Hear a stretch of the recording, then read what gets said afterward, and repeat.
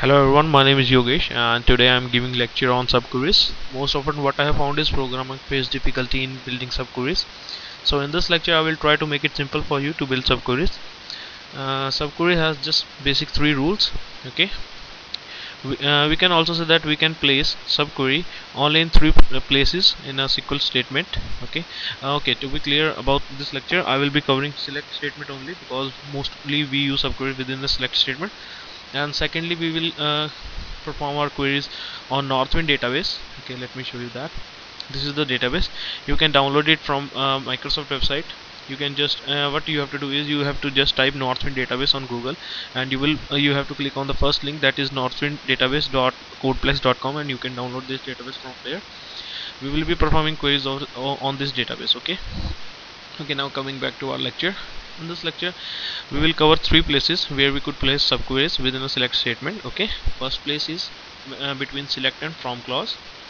Okay, and the second is between from and where, and third is after where clause. Okay, now coming to the first one, when we have to place subquery between select and from, this is very simple. The rule is the subquery can only return one single value, one row and one column. It cannot return multiple values.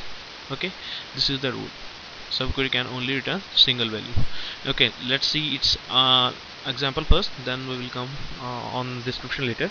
Now here in this query, let me just bring it down here. Okay, in this query what I'm doing is I'm selecting all the customers from the customer table, and with this subquery what I'm getting is I am getting the first order. Okay, this here I have to change it first order which customer has placed. I'm just getting the order ID of the first order of every customer for each customer. So if you will see the output of this query, this is the output. This is the first order placed by this customer, this is the first order placed by this customer, and so on. So if I break this query down, and if I will see this, what what I did is I just copied this subquery to here and just replace the customer ID which has to be supplied from the customer table with any of this customer. Okay, and if I will place this one, and if I will run this subquery, this will give me a first order ID of this customer. Okay, now what this subquery is doing, it is returning only a single value because there is a top one alias top one clause we have mentioned on the subquery. What if I do is turn this to 2? This will give an exception. What the exception is, subquery return more than one value. So what I was saying is, when we are placing subquery between select and from, you can only return one single value at a time. You cannot return multiple values. Multiple values means multiple records or multiple columns. So both the cases. Okay, what if I do like order date instead of this order date also? This will give you an exception also, because now it is returning more than one column. So what it is saying, only one expression can be specified in the select list when the subquery is not introduced with exist. Okay, so this is where we have to do is you can only supply one required field, one value only. Okay, with the subquery when we are placing it between select and from. Okay, now coming to the second example. In this example what I am doing is I am just summing up the freight amount. Basically there is an order table and we have a freight amount there. What I am doing is I am just summing it according to each customer. So what I am doing is I am selecting all the customers from the customer table and getting their sum of their freight amount. So sum is an aggregation operator. So so it will sum up all the freight amount. So here one more thing you have to notice is this subquery is having no alias. The column name is no column name. Okay, we have the in the output. So what if I remove this column name from here and run my query? This will give an output.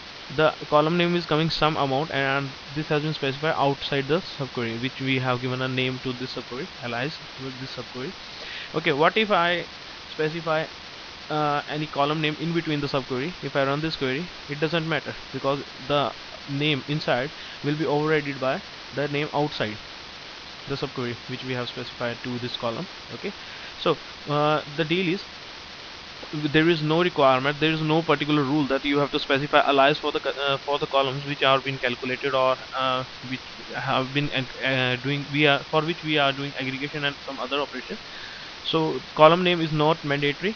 Okay, you cannot don't require to have any column name to this one. So the total rule become is subquery can only return one single value and no alias to any return is required, return value is required. Okay, now these are the some correct statements. Now coming to the wrong one, like what if my select statement is returning multiple records, like I'm selecting a val column from ABC where I specified a condition and it is returning multiple values to this, like multiple values like this is returning 12, 32, 45, etc. So this will give an exception because we cannot have multiple value in a single column, single cell basically. And what if I just name it as star also, and suppose this query is returning multiple columns, then also it will give an exception because we cannot place multiple column within a single cell. So that's why this rule is mandatory, that we can only return only a single value. Okay, and also alias to the column name is not required. If you will miss it, doesn't matter, you have to give alias to the subquery outside the outside where the subquery is placed. Okay, now coming to the second rule, that is when we have to place subquery between from and where. Okay, now in this the rule is very simple, you can return multiple rows and you can return multiple columns, but there is a thing, alias to each column returned by the subquery, and the subquery itself has to be given an alias, and this is mandatory. Okay, so now let's cover the output, some of the example for this one. Like suppose I have this query, what it is doing is it is returning two columns with the multiple records. We have a number of records, 5 number of records. Okay, now what I'm doing is I'm just copying this query here in a subquery after where, after from. Okay, so after from will come in the category of between from and where. So what this query is doing is this is giving an output, same output. I have just inputted this query in a subquery and I'm just selecting all the records from here. So what if I remove the column name from this query? If I run this individually, this will return an output that is no column name specified, but when I'm returning it as a subquery, I'm getting its result as a subquery, it will give an exception that no column name has been specified for the column 1, so we require this column name. Also, what if I just remove the name of the subquery, and if I run this query, this will also give an incorrect syntax exception because alias to the subquery is also mandatory. So this is the basic rule. Okay, now coming to some of the database examples. Now what I am doing is I am selecting order ID, order date from and customer ID from the orders table. If I run this query, this has the output.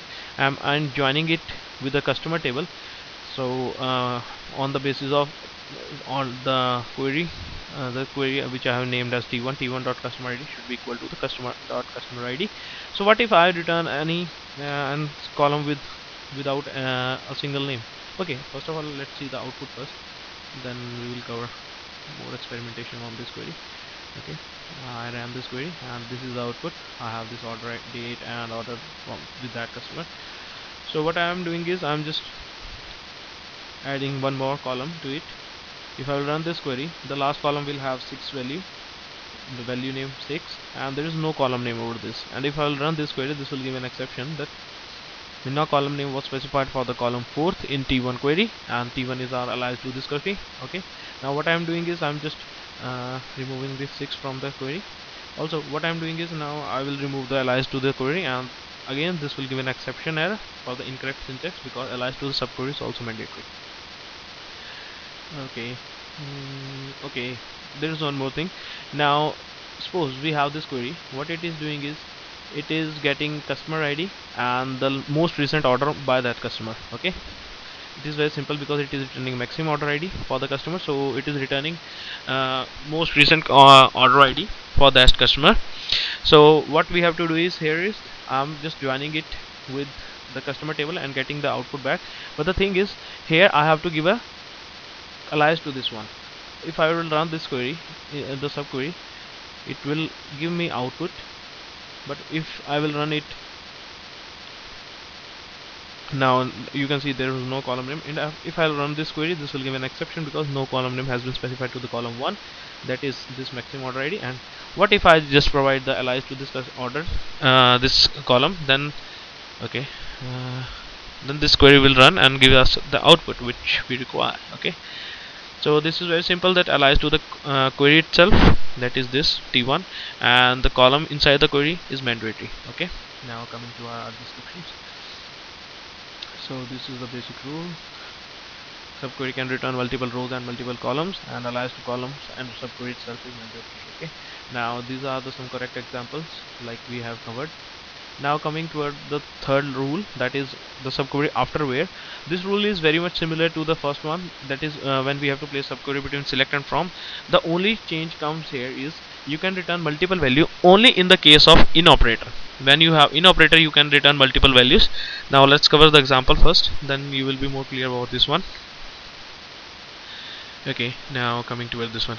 Now what this query is doing, it is selecting first customer from the customer table. If I will run this query, it will return first customer ID from the customer table, and what I'm doing is I'm selecting all the orders for the customer ID which is equal to the customer ID returned by this subquery. So if I'll run this query, this will return all the orders by this customer ID. What if I change it to top 2? This will give an exception, because we cannot have multiple values in front of an equality operator, that is equal to operator. We cannot have these multiple values for these operators. We can only return one value. But what if I have this in clause? I can have the multiple customer ID. Okay, so now we have multiple customer ID returned by this subquery, and I am using in clause, so this query will give me the output, because multiple multiple values can be handled by in operator. So this is the thing. Okay, so the rule is we can have multiple values only in the case of in clause or in the exist clause also, because exist doesn't have to do anything with the columns returned by the query. It just check whether the record has been returned or not. So you can have this exist and in clause. The main thing is you can okay, one more thing, there is no allies to the name. The data returned by the subquery is required. It is same as the first rule, and also you can only return one single column. Okay, whenever, even if it is a case of in statement, you can only return one single column. You can have multiple values, but other than that you can only return one single value, that is one column and one row.